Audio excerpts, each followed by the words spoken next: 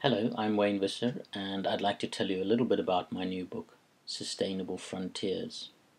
It's a book about unlocking change, how we let go of an industrial system that has served us well but is no longer fit for purpose, how we find new and inspiring forms of leadership that are serving society better, and how we change business and economic models that are currently still destroying more value than they're creating.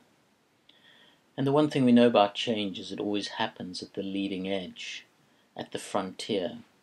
And when you hear that word frontier, you may conjure up images of the wild western frontier with cowboys, or space, the final frontier with Star Trek. In fact, there's something that links those two ideas. In 1966, the economist Kenneth Boulding talked about us living in a cowboy economy where we're utilizing resources at a rate that is simply not sustainable, as if we were still living on the endless open plains of the cowboys.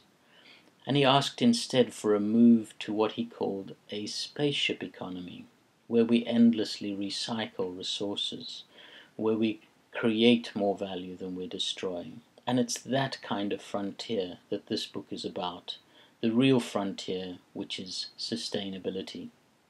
And in the book, drawing on examples from all around the world and from my visits to over 70 countries in the last 25 years, I look at 8 keys to unlocking change at the sustainability frontier.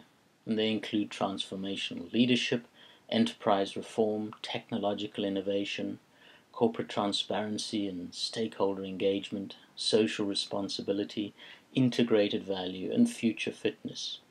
So I hope you'll join me in this journey as we look to become more effective change agents in whatever sphere we're operating in, as leaders, as professionals, and as agents of change, so that in 20, 30, 50 years' time we can say to our children and our grandchildren, we may not have conquered the final frontier, but we transformed it and we made it better.